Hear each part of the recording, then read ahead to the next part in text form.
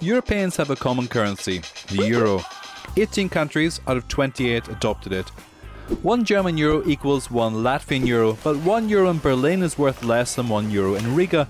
On average, Europeans earn 1,424 euros a month, but some have a bigger wallet than others.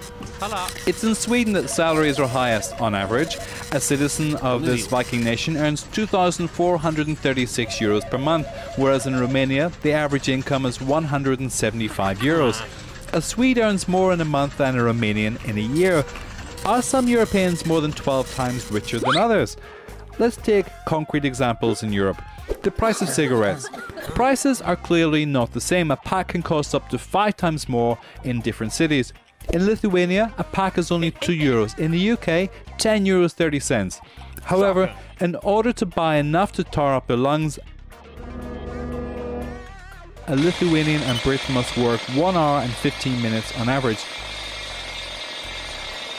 So in reality, a Lithuanian and a Brit both have the same purchase power for some products. Another example, gas prices. Prices also vary across the continent. The same tank will cost 58 euros 50 cents in Sofia, but 88 euros 50 cents in Rome. Bulgarians seem lucky, and we now know why Italians prefer to ride scooters. But in order to get a full tank, an Italian must work 13 hours and a Bulgarian 65 hours. This time, the difference of purchasing power is astounding. And what about a good pint of beer? Again, a pint can cost 7 times more depending on where you are. It's a good thing that a pint only costs 85 cents in the Czech Republic, as they are the biggest drinkers, 150 litres a year per person. The French, who prefer wine, only drink 35 litres. Understandable, as a pint of French beer costs 5 euros 70 cents. But to earn their beer, a Czech must work 18 minutes, the French 45 minutes. It is the role of the European Cohesion Fund to close such inequalities by helping less privileged regions get back on track with 50 billion euros a year.